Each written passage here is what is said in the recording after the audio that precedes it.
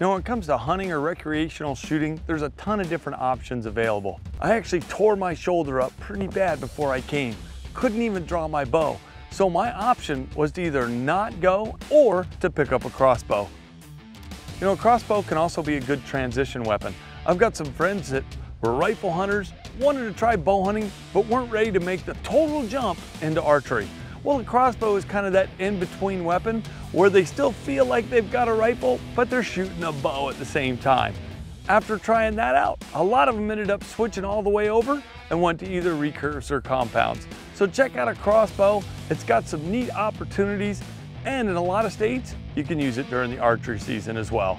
Be sure to check game regulations to make sure you know what is legal and what isn't legal.